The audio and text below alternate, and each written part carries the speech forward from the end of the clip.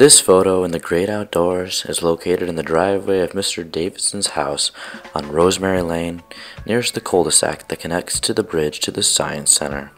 A nice panoramic view of the evergreen tree line. These photos relate to photosynthesis, as the sunlight is absorbed by the trees and carbon dioxide is taken in to undergo the production of ATP and oxygen as a waste product. These photos also relate to temperate deciduous forests, as the seasonal changes are visible and the trees are a sure sign of the characteristics of this biome.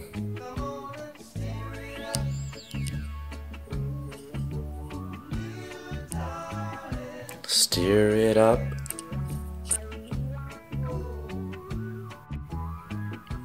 Been a long, long steer together.